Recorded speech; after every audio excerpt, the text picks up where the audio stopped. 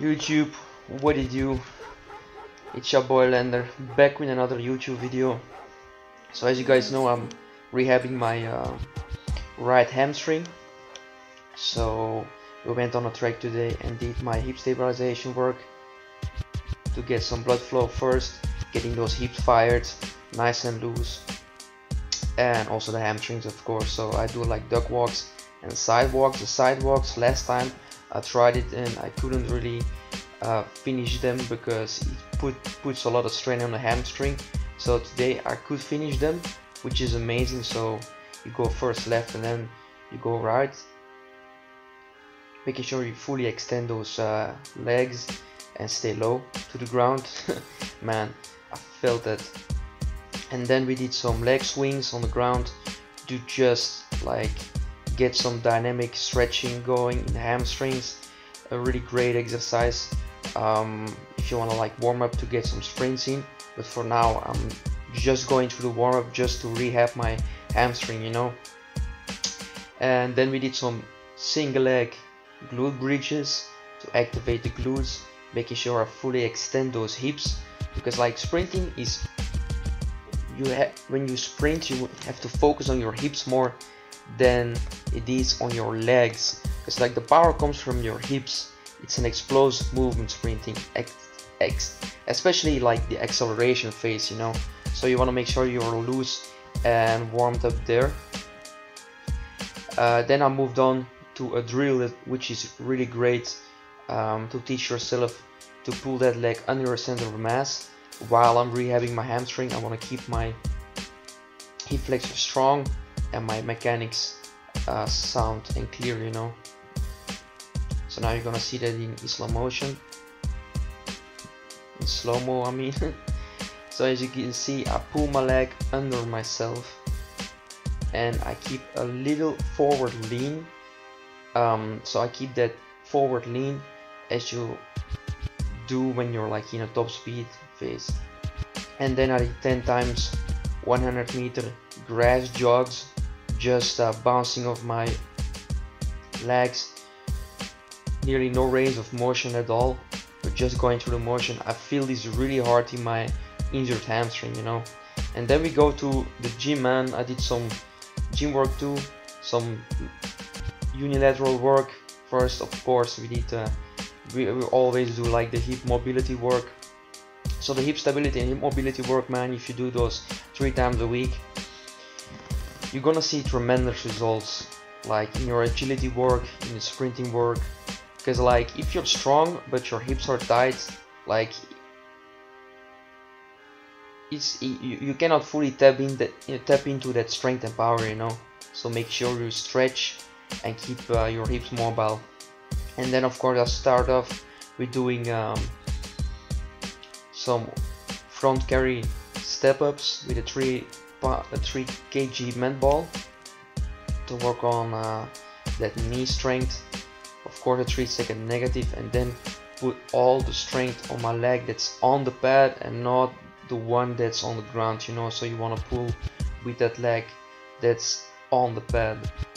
So with my injured leg I feel this nearly nothing at all in the hamstring, because it's more like a glute exercise instead of a hamstring exercise. So this is fine to rehab my hamstring.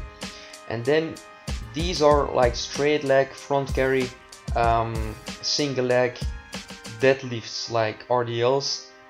First I did it with my non-injured leg, my left leg. As you can see, like my whole body is parallel with the ground on my non-injured leg. But when I go to my injured leg, man, I felt horrible. So I didn't want to push myself too hard, so I kept the range of motion pretty small.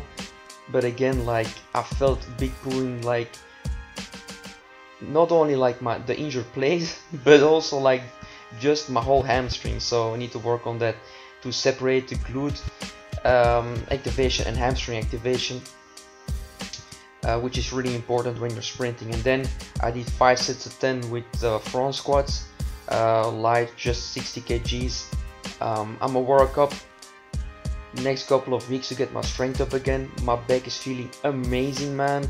I don't know how I pulled it off, man, but I was really conscious about my injury for the past couple of years now, and yeah, I kept rehabbing, I kept doing the good stuff to get rid of that lower back injury, and yeah, so now I'm doing front squats with no pain at all. So yeah, I'm really happy about it. So only 5 sets of 10 with 60 kgs, nothing crazy, just building up that leg strength again. My bad. Building up that leg strength again, making sure I get the full range of motion, back is straight, keeping my elbows up, and as you can see, like not straight, my bar is not straight on my shoulders, on the front side of my shoulders, because I've like my right side is really tight, so I need to work on that too. And then we went on to do some, of course, some split stance, Bulgarian split squats, you know what I mean, good stuff. I did it weighted on my left leg, and then I tried to put on a little weight on the right leg, but it didn't feel great, so I did maybe like 10 reps instead of 20, and then I went straight into some bodyweight stuff, so I didn't want to push it too much. I felt like after the workout I felt pretty great, but I overdid it a little bit. Like, to be honest, I overdid it a little bit, but it's okay. It's okay. Like in a couple of weeks, I'm alright with my hamstring again. It's not that great of a pull, but I cannot sprint for now. So that's like a really great point, because like I can still train some strength, you know, but I cannot sprint. So that's the difference between training for strength and training for athleticism and like speed. Like the amount of rapid contractions your body needs to like produce when you're like in an athletic sport like American football or like track and things like that, man, your body goes through a ton of stress, producing that much power in that much time, like no time at all, like 10 seconds on a 100 meter, you know, it's crazy, man, it's insane. So the gym needs to be a place where you're working on imbalances and get your health up as an athlete, not to be going too crazy on the weights. So I had to learn this over the years, because I went too hard on the gym and wasn't really paying attention what I was doing on the track, and that's why I never really excelled on track in Belgium. But it's a learning curve, you know, it's a work in progress. And as you can see now, I'm doing an abdominal variation, which is really hard, first on the left side and then on the right side.